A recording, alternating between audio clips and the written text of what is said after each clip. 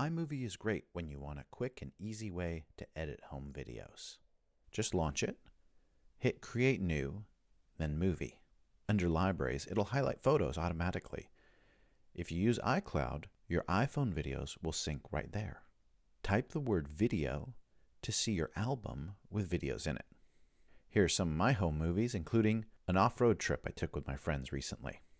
Now all you have to do to put a portion of a clip into your timeline is skim the cursor to the beginning of the clip that you want, hit I on your keyboard, then skim the cursor to the end point of the clip you want to use and hit O. Then hit the letter E and it will drop it into the timeline. That's I for in point, O for out point, and E to append it.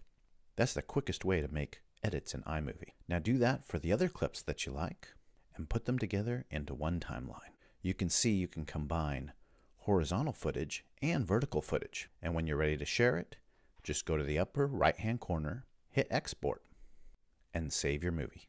Now it's all ready to upload to your favorite video sharing website. And it's just that easy to make movies in iMovie.